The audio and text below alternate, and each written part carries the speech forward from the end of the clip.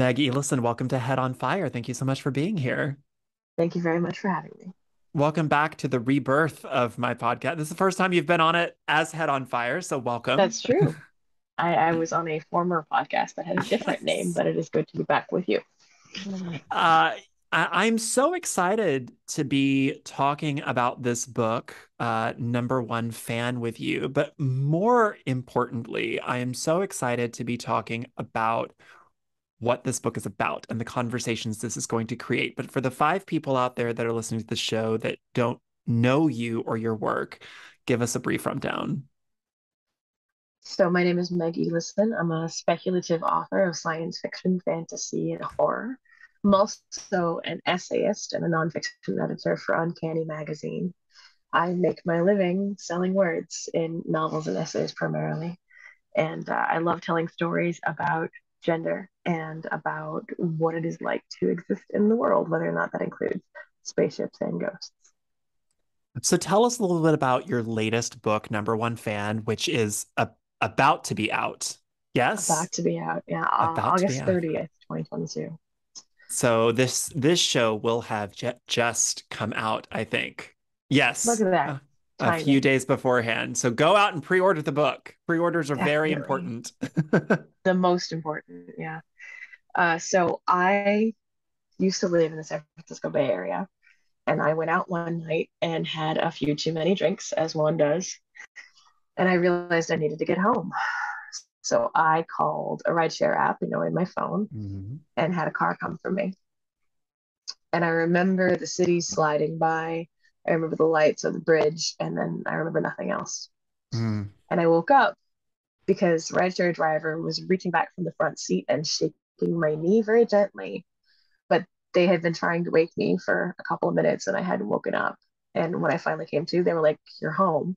And I was home, and that was good. But as I stumbled to my door and tried to get the key in the lock, not succeeding the first couple of times, it occurred to me that I could have woken up anywhere and that I would have had no idea. And that was kind of the beginning of the idea for Number One Fan.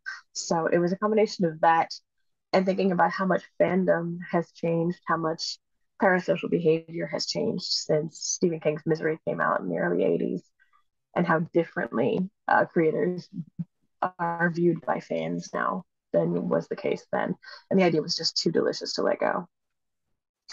It is a very delicious idea. I've had an opportunity to read the book. It is probably the fastest read that I've had in years. You have a way of forcing me to turn the page, sometimes against my will, that I am very envious of. I hate you a little bit. Um, but I'm glad that you kind of invoked the name of Stephen King and Misery because I feel like a certain segment of internet book consumption culture is going to say the words Stephen King and misery a lot in relation to this book. There's going to be It's comparisons. unavoidable. Yeah. Sure, sure. But in my opinion, after having read the book, Number One Fan has about as much in common with Misery as the Sandra Bullock movie The Lost City has in common with Misery, in Yeah. that they are both about authors who are kidnapped against their will because the person kidnapping them has an agenda. Yeah. Um, There's a really great movie from the 80s called The King of Comedy that has a very mhm. similar storyline. Like creator is kidnapped by crazed fan is by no means unique to Stephen King.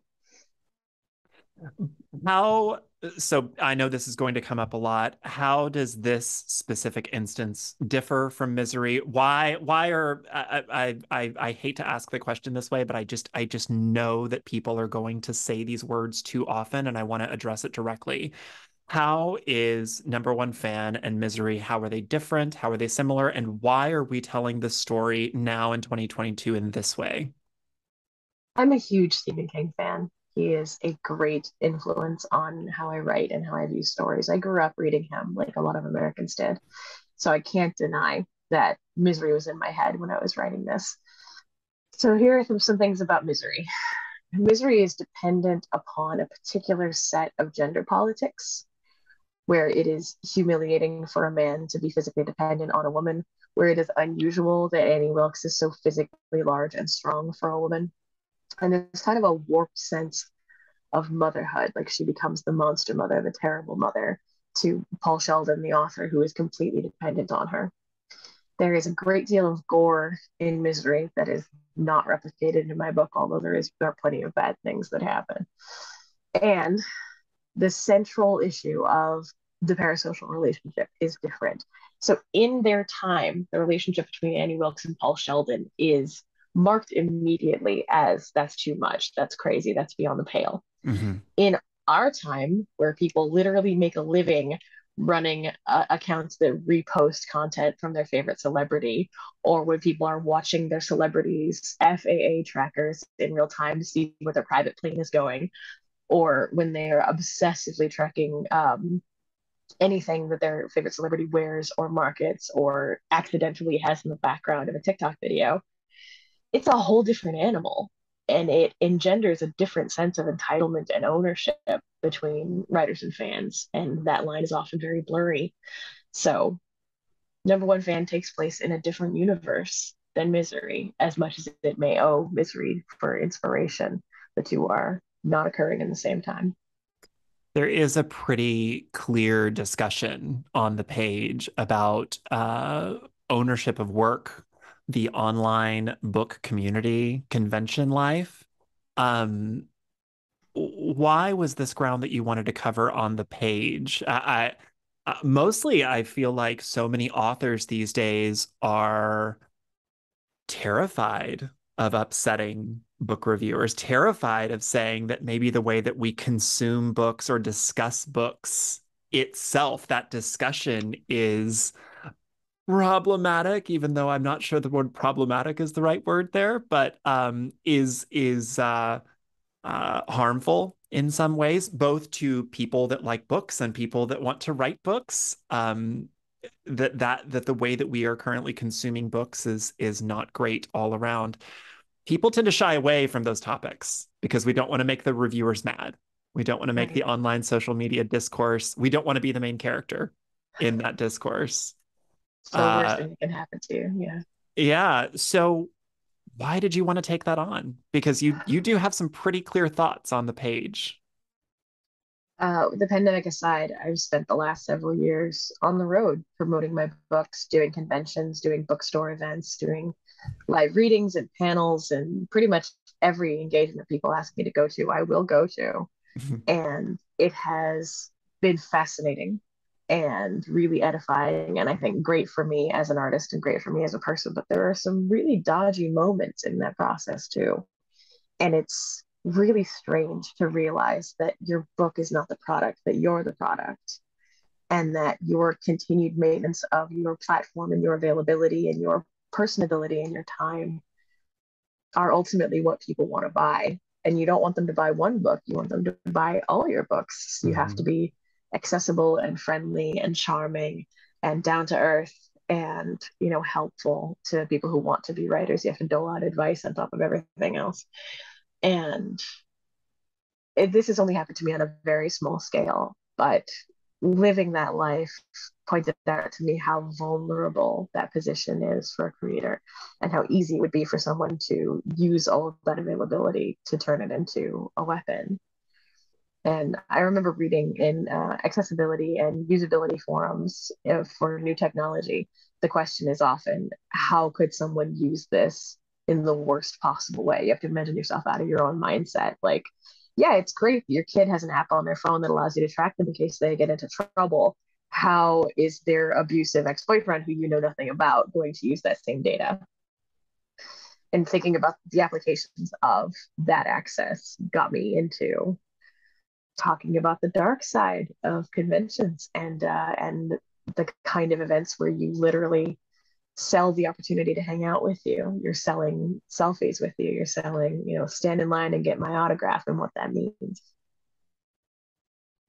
Who owns a work once it's released to the world? It's such a complicated question. As a copyright holder, as an IP owner, as a writer, of course, I want to believe that I own my work. I want the sole exclusive right to publish and to reproduce and to decide how it's going to be optioned and translated and adapted, and I want that to exist for me, and I want the right to pass it on.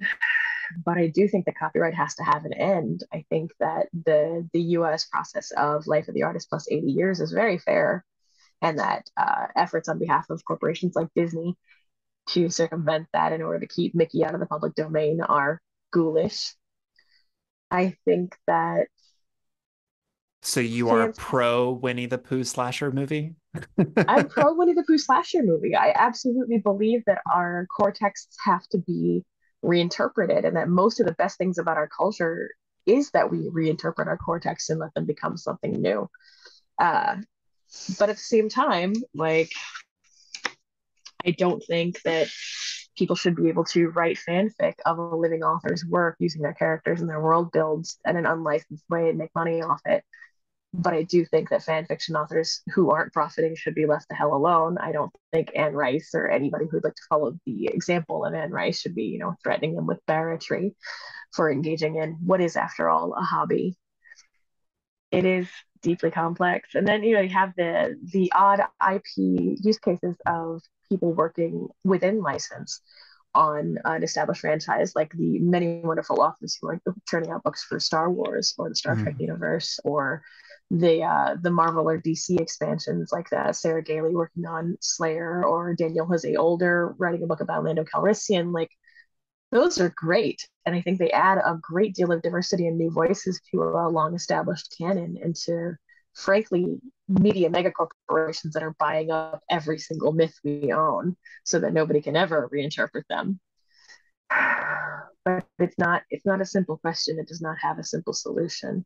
So I cannot say for sure who owns anything. I can say that I own myself and my ideas, and I hope you own yourself and your ideas, and I hope we both get paid.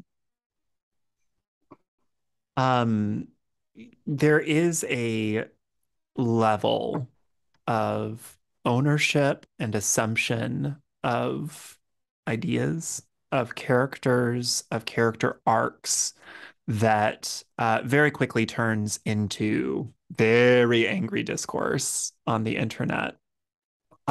Because, well, I read a character this way as having these traits that are not explicit on the page. I read a character as, or I think that the author intended X, Y, or Z. I've asked other authors this, but I want to ask you this because so much of your book does deal with those people that do feel a sense of ownership. I mean, I've seen tweets that say, if a person from this community reads this character as this, you should never say otherwise. We have now that character is now has now has possesses this trait Yeah. forever and ever. And if you ever disagree with that, even though it is not in the text, even though we cannot assume what the author intended, if you ever say it's otherwise, you are now problematic. You are now part of the problem. There is a level of revisionist ownership of work that is done online and through readers and stuff. How much do you think that authors should care about that conversation? How much do you think that authors should interject intent into that conversation? Or do you think that authors should just go off and live on an island somewhere and never have access to the internet? Because that's more and more what I would like to do. I would love an island, but I kind of have to stay online to do my job. I do think that authors should stay the hell out of those conversations. Ultimately, it has nothing to do with the author or their intent. Like 40% of the experience of reading a book comes from the reader. And that's a conservative estimate. Most of it is what we project into it, what we see in it for ourselves. I think it is best for both the health of the community and for the mental health of the author that they stay entirely separated from those conversations. I don't think writers should read their reviews on Goodreads or Amazon. I don't think that amateur reviews are for writers. They're not, they're for readers. And I think that writers should absolutely refrain from arguing with people who reframe or interpret their characters in whatever way they see fit, with one small exception. I think that if readers are reframing or claiming your work to promote fascism or, murder, You know what? There's a great example. The song "Tomorrow Belongs to Me" by I want to say it's Hamlish. It's in Cabaret. It's in Cabaret. Yeah, it's like a parody of a neo-Nazi Aryan nation anthem, and it's written by a Jewish songwriter to put into a Broadway show about Nazis. And real life Nazis, unironically, co-opted this anthem to be their like marching song. I know. It's just like a spiral of hellishness. And the songwriter is no longer alive, but his heirs, his children, pointed out. He's like, "This is my father making fun of you. This is my father making sport of how ridiculous your movement was. And every time you sing this, you need to remember that you are using a Jewish man's art, and more than likely putting money in a Jewish man's pocket if you're like playing it on Spotify or whatever. I think you have every right to reclaim your work from turfs or fascists or people who are trying to use your work to promote ideology that hurts people. The rest of the time, you should stay the hell out of it."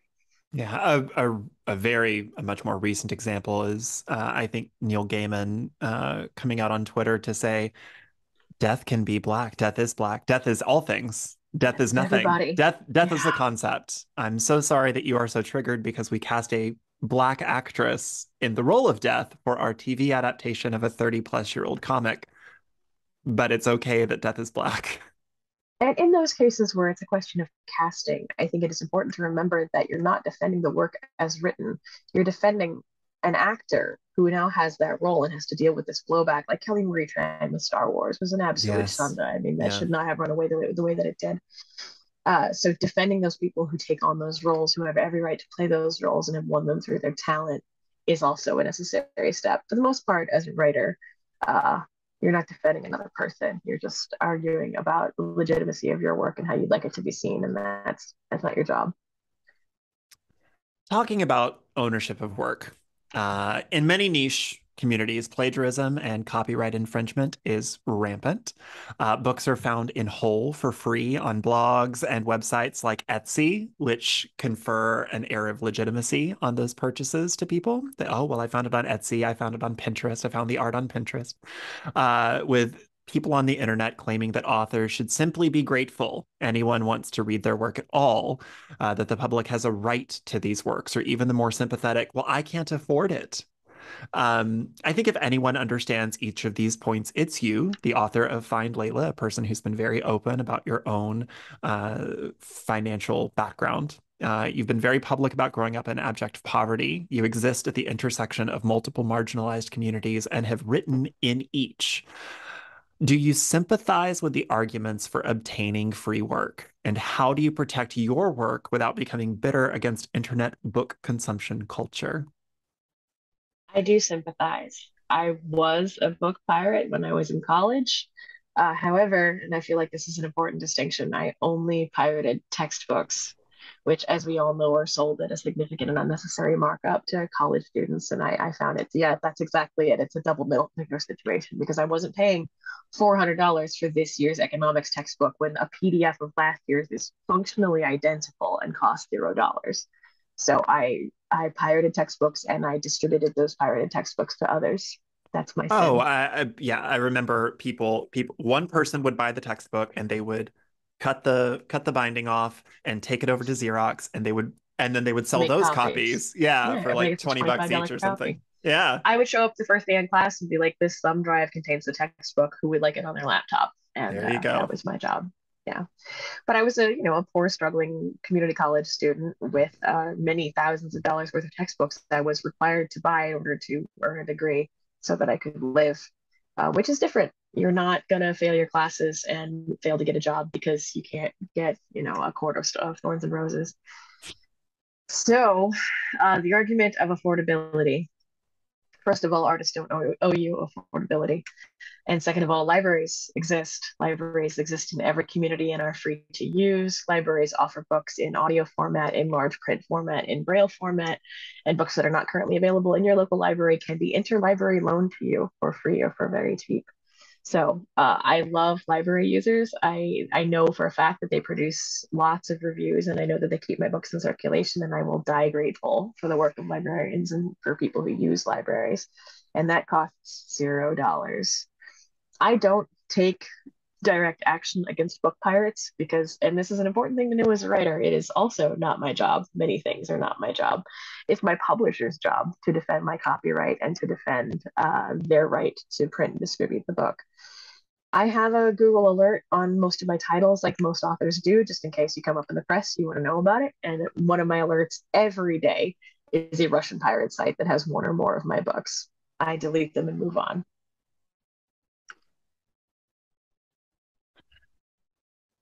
I I struggle with that because I know in niche communities, especially niche spiritual communities, a lot of people they don't want to have the conversation of class. They don't want to make it about money. They want to make it about access to knowledge, access to Yeah. information. In the nonfiction world, I've written a nonfiction book. In the nonfiction world, there is, well, the people are owed access to this knowledge. And the conversation then sounds like it's a different conversation. Do you think that that's a different conversation, or is it the same conversation dressed up in uh Morality. I mean, performative yeah, morality? it is essentially a moral question. I do think that at its core, there is an argument about people's right to information. I think people have a right to accurate information about the news. I think, journalism needs to be supported and the news should be available for free. I think you have the right to accurate information about what's in your drinking water and, stuff you need to survive. And then there's the question about the information contained in patents, like the patent for insulin was given away and should not be available to be profited on. And yet here we are. And yeah, access to that information saves lives and it matters. No one needs to read a nonfiction book about witchcraft in order to keep them from dying. The idea that you are entitled to information that is not wholly necessary to your existence is a little bit more difficult to prove. That's just, I deserve access to the things that I want, not the things that I need to survive, not the things that are owed to me by dint of my human rights. That's Well, good for and doing, you bring up a good point. There's access to information. You can freely Google what are the dates of the Salem witch trials. totally What you shouldn't be able to freely get is someone's deep dive in-depth research research, right? exactly into, okay, well, what was the economic impact of the Little Ice Age in the late 1600s, and that kind of thing. And how does that then impact the Salem witch trials, and what can we what information can we glean from that? There's a different story. You shouldn't have free access to somebody else's labor. That's it. It's the question of your labor. It's not, and journalism is labor and medical research is labor, Hmm. and there are complicated questions about how whether the state has a moral obligation to obtain those things or to finance them through tax collection. But the privately produced labor of your neighbors, not yours, You are both an author and a fan of authors, an exuberant fan of authors. all the time. Uh, I feel like I've asked this question already, but I want to ask it directly. What do you think is so broken about the current way books are consumed and discussed online? And I ask this because this is so directly tied to your book, to the research that you did for your book. Eli fights so hard not to lose her identity, only for us in the end to feel like perhaps she never had it in the first place, that a sense of ownership of self is illusory or at least not afforded a person who is in the public eye. So what do you think people who want to create work should know before getting into that world? What do you think about the way that we currently consume other people's creative work? How do you think that is going on online? And do you think it's broken or working just fine? I think it is great that people have the kind of access that they do right now to obtain the books that they want to read, to talk about them with communities of people. Like I would have killed for that as a kid. I would read these great books at the library and then have nowhere to go with my questions and my exuberance. And like I couldn't tell enough friends about it. I certainly couldn't like put up a poster that said this book is great, which I essentially can do on Instagram now. I think those things are good for the book industry. I mean, people are buying and reading more books than ever, and that is spectacular. And these fan communities keep those things moving. These book talkers and bookstagrammers and booktubers really get the word out, and that is wonderful. And I never want to discount it. I think the hard thing for creators, and this is not just about being a creator, this is about being a person. Mm, It is imperative to learn the difference between your actual self and the self that you present online. And as much as you struggle to be authentic, because we all know that you have to be authentic to make it work, there have to be parts of yourself that are not accessible by anybody who can leave you a YouTube comment. So there's a metaphor in the book that I use that a creator is essentially like the blank screen at the front of a movie theater, mm, and the work that you produce and the way that people see it and the way that they're taking in the colors and the lights and the movement in their eyes are projected on you. They forget that they're looking at you. They forget that you're there at all because you're just a screen. And when they put up their hands or when they stand up, they take up black space on that screen and the work is now projected onto them. Those are not holes in you. Those are just shadows. I'm not saying that online life isn't real. It is very real and it has real consequences. But the ability to separate yourself from your work, from the way people talk about your work, from the way people are about you, from the difference between criticism and attack is absolutely crucial to learn. And you have to develop a circle of people who you can talk to honestly about your shortcomings and your mistakes. And you need a trusty group chat and some very good friends to tell you when you fucked up and when you should sit down and when you should stop doubling down and when you need to stop tweeting through it and just get outside for 5 minutes. But that's not just like publishing one-on-one stuff. Like that's go to therapy, know yourself, 401 type stuff. And not everybody's up to it. And it is really hard to watch even very high profile, very successful authors come under the pressure of all that and watch it destroy them, watch it destroy not only their ability to produce art, but their concept of themselves. Speaking of high profile authors, I don't know, I feel like a lot of authors these days both dream of and dread the idea of going viral. Yeah. Of your book, there's that adage of every day there's a main character on the internet, and the game is to not be it. But every now and then there's a book that becomes the main character of Book Talk and Bookstagram and all of that. And sometimes that's great. You get a Madeline Miller that 10 years after publishing The Song of Achilles, very rightfully finally gets her due, and a beautiful book Mm. is finally given the audience that it deserved, and then Cersei goes on and so forth. But then sometimes sometimes authors and readers and books don't quite know what to do with being the main character, and that can very swiftly go in the opposite direction. Do you want to go viral? Do you want to happily stay mid-list for the rest of your life? What would you like? It is both dream and dread.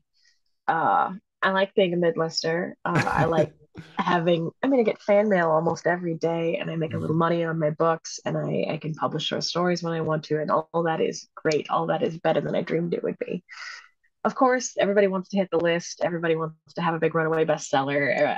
I don't know that going viral is the penny it's made out to be.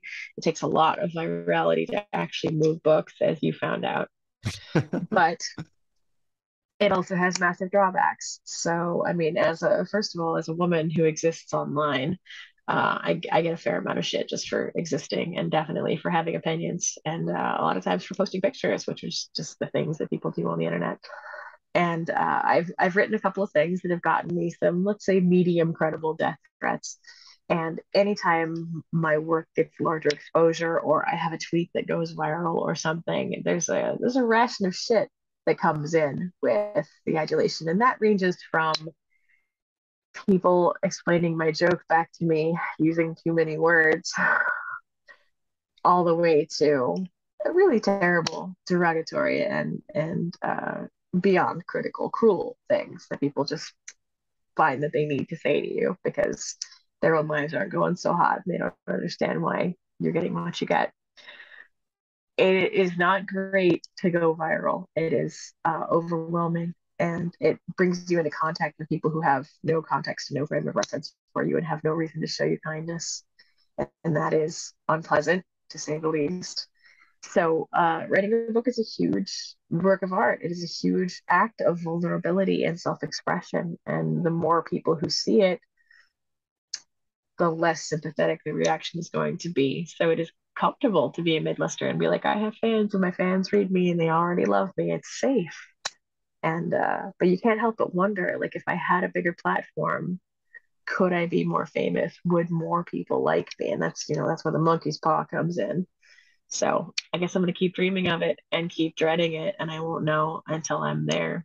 But I look up, I really admire authors who are able to deal with a larger stardom than what I have and stay secure in themselves and stay alert and aware and know when they need to log off.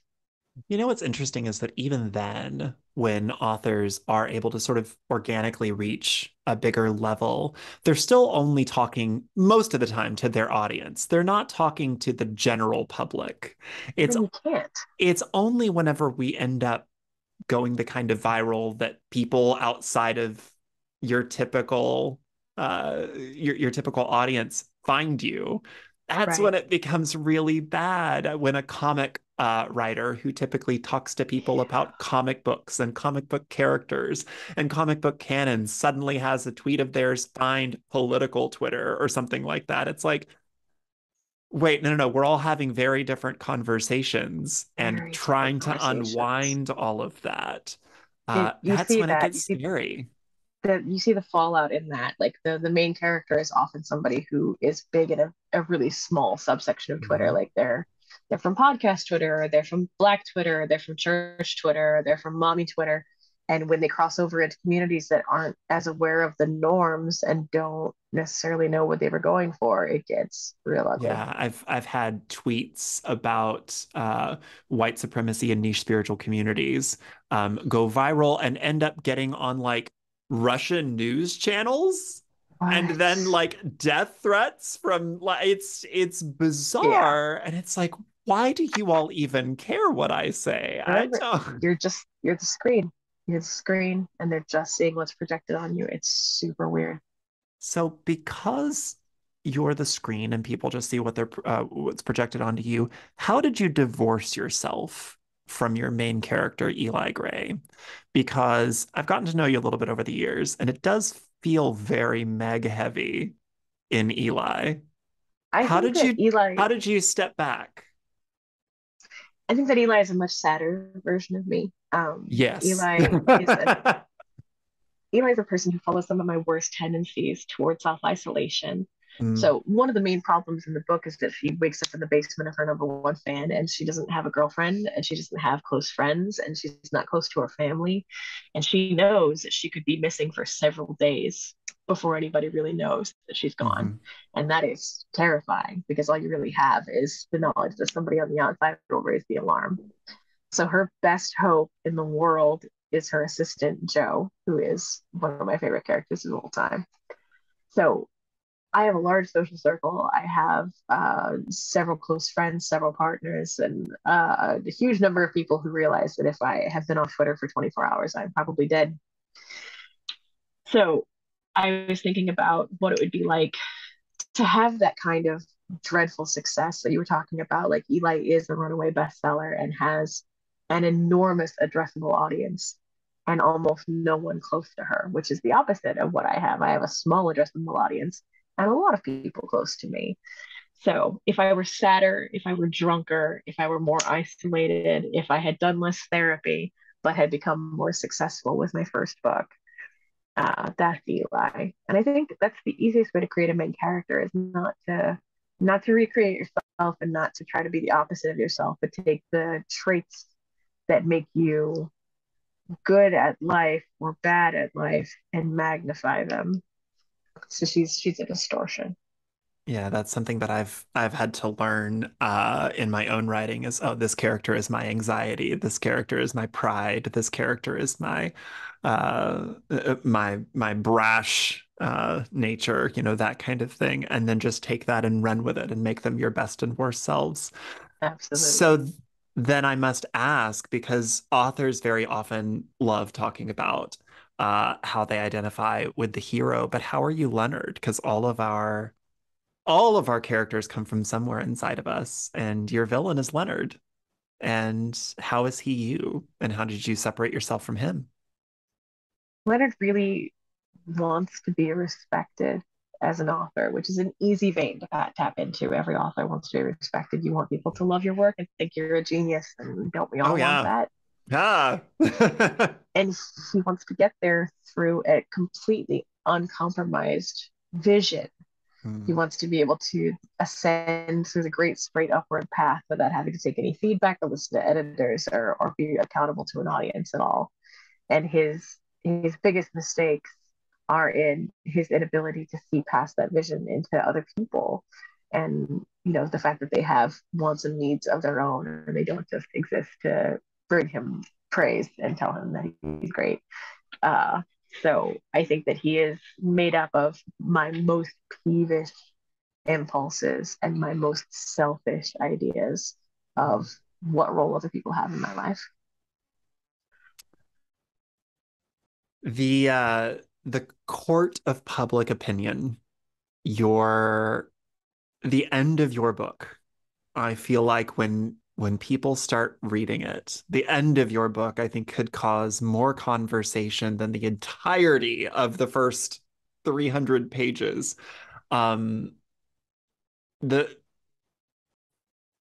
How did you come to the decision to write the ending that you did? And I don't know. I'll spoiler alert. I'll just say spoiler alert, just in Yeah, we are case. going to discuss the ending, but I'll I try not to give have everything away. I have to discuss this ending because it is bold. It is a bold, several very bold decisions that you wrote. But it's so important that a story like this, and then it circles back to my first question because I don't see how somebody can read the entire book, including the ending, and ever compare it to Misery, ever, because that man got justice and Eli does not.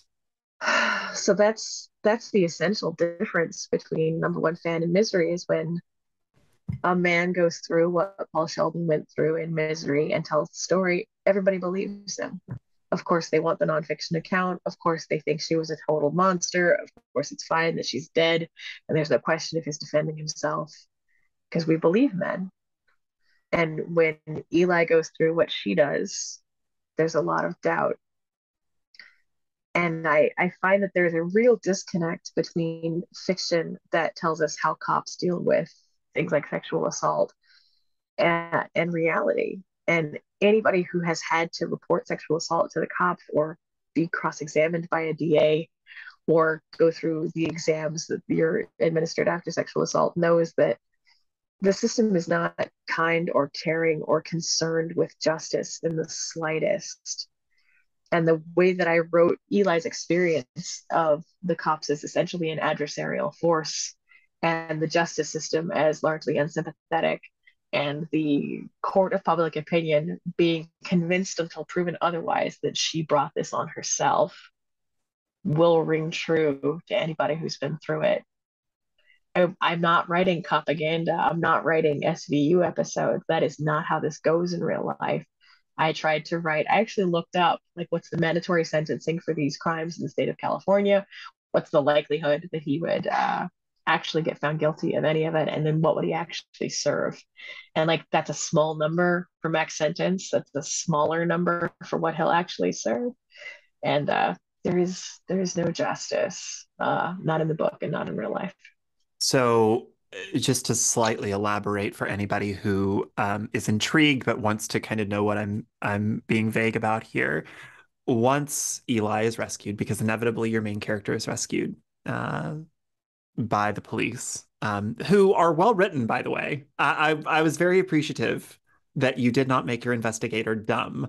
I I don't hate dumb I don't detectives. support propaganda, but I do think that people need to understand that even the worst morally the worst investigators are still actually like good at the job of investigating.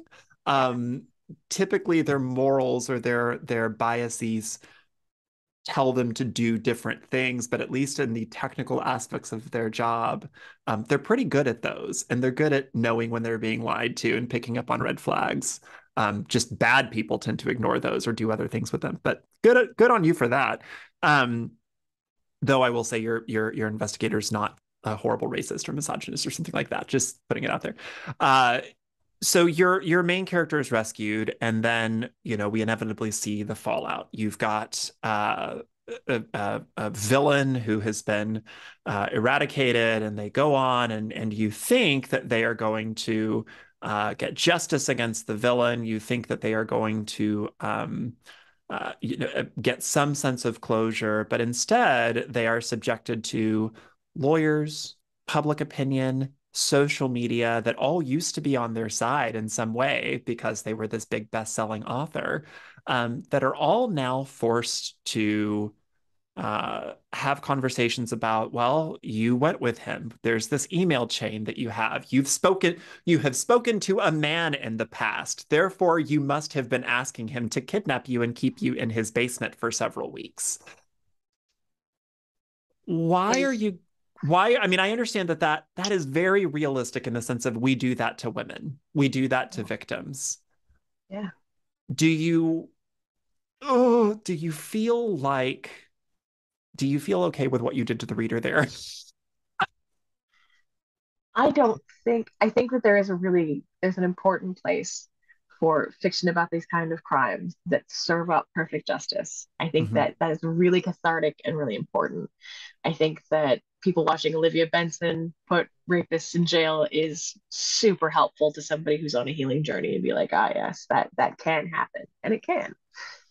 But I can't think of a lot of stories where it shakes out like mine does, Mm-mm. where we talk about how humiliating that process is, and how even if you get justice and your assailant ends up in jail, you don't really get peace from that.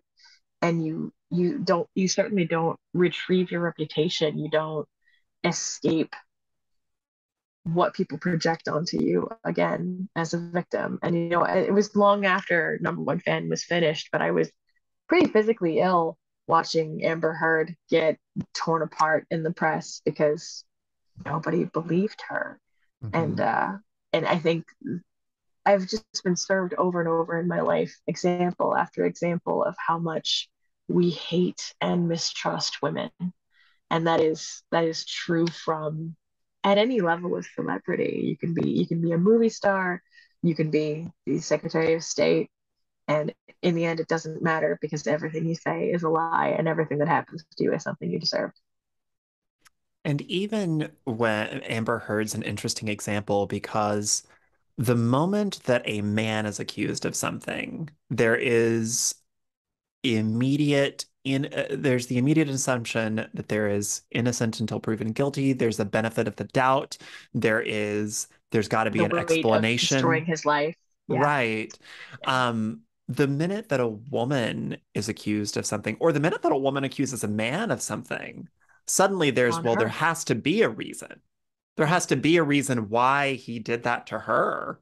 Even if the facts of the case are incontrovertible, there has to be a reason. I mean, you had to have wanted him to pull your fingernails out, right? This had to be a sex thing, right? Absolutely. Yeah. It's just a kinky sex thing. Yeah. And that's all taken from life. That's all taken from real trials. That's all taken from real transcripts. Like, it has been employed many times in sexual assault trials. Well, did you ever ask him to choke you? Well, did you ever ask him to hit you? Well, how is he to know that this was not a funny game? Yeah. How long have you been wanting to kill somebody with a pen? My whole Because life. you have your main character who is an author, very much do the pen is mightier than the sword. I And couldn't you help it. I couldn't resist. I am a fountain pen person. I'm I, fiddling with one as we speak. And I've injured myself with them in any number of ways. And it's a really beautiful way to be wounded. Like, you can absolutely cut yourself and be covered in emerald green ink. So I love the spectacle of it. And I love the idea of using a writer's tools to exact revenge. So couldn't help myself. Yeah. There are not a lot of laugh out loud moments in number one fan, but when I got to that part, I was like, wait, she's not about to. She's not about, and then you did. And then you did repeatedly. And it was I I very much hope that this gets turned into a movie or a series, something, limited series, Maybe, something, because I just want maybe. to see that scene. I want to see Eli stab him with the pen. I do. I do. I think this would, for anybody who's listening, this would make an excellent adaptation to film, and it's a, for the most part, a tight two-hander that you could shoot in a single location. I'm saying, just saying. Um, where do you go from here? What are you writing next? What's next for Meg Elison? I am working on a horror novel about how dentists are Another one. evil. Look at Yeah, you. I love horror. I love horror, and I hate dentists. And I would like to do for dentists what it did for party clowns. So that is in You progress you right think now. dentists just have too sparkling of a reputation? Yeah, I mean, obviously, I'm picking a beloved character that everybody can't get enough of. I mean, who doesn't want to go see the dentist, right? Yeah, they're so easy to write about. I have concerns that I will not get any further dental work after this book comes out, but it's worth it. It's worth it. Well, I'm very excited. I'm very excited for you. I'm very excited for number one fan. You talked earlier about how much of yourself as an author you tend to have to give away, kind of as currency.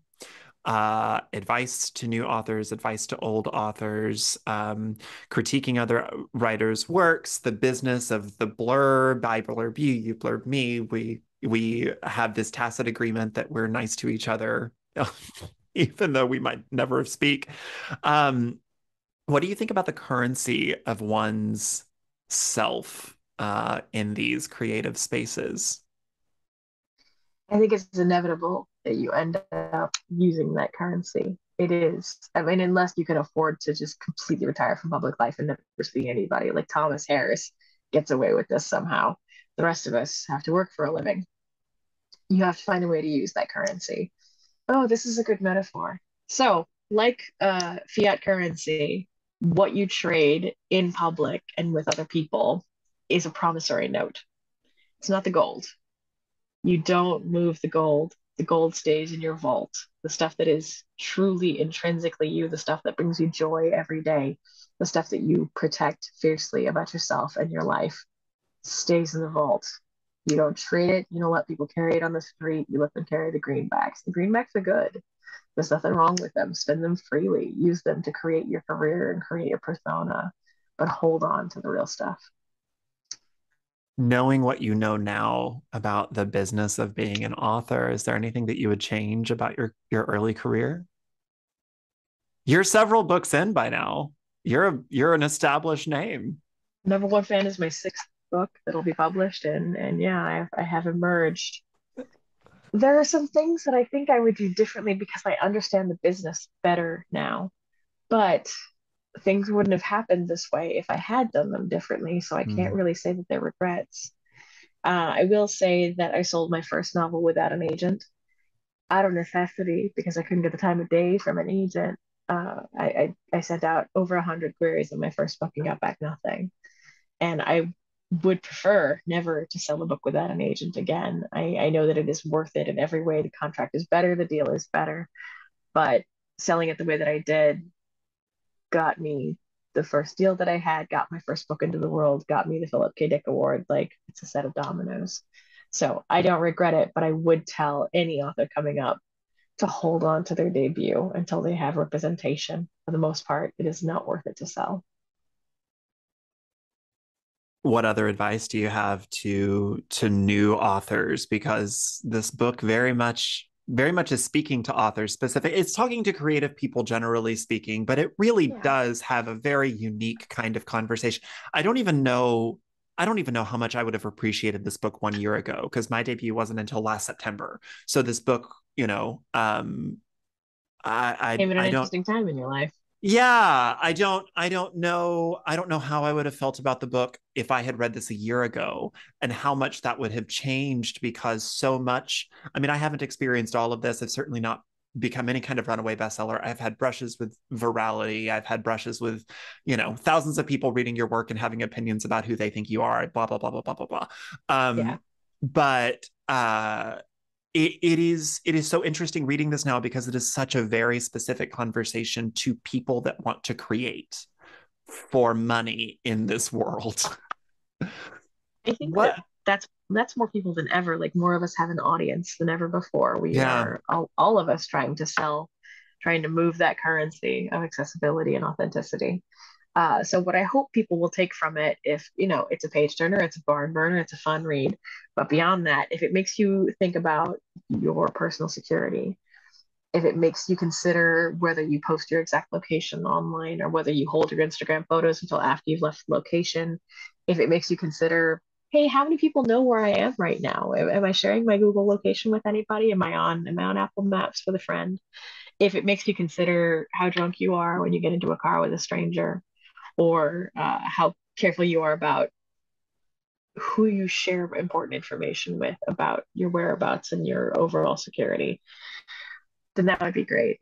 There are every woman I know who's a professional writer, when they have something new come out, we kind of ask each other the same questions. Like, did you lock down your site? Did you put 2FA on your account? Did you make sure that no one can hack you or destroy you in the days to come when you're getting all this attention?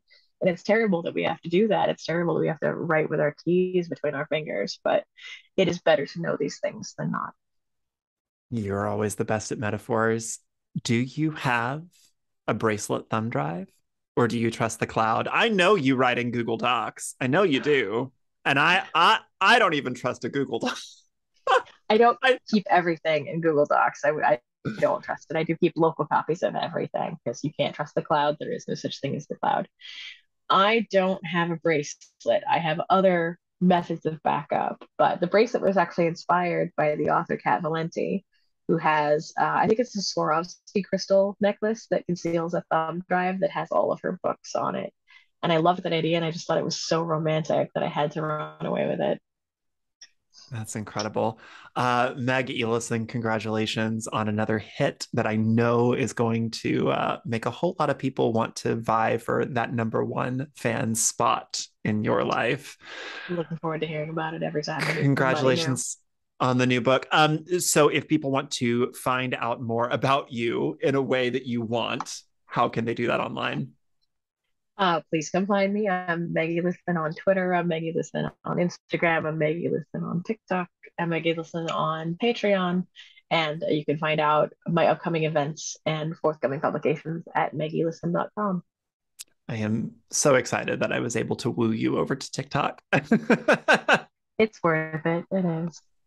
I hear you're doing an event near me soon. Is that right? I do. I have an event as part of ShyCon 8, which is Worldcon this year.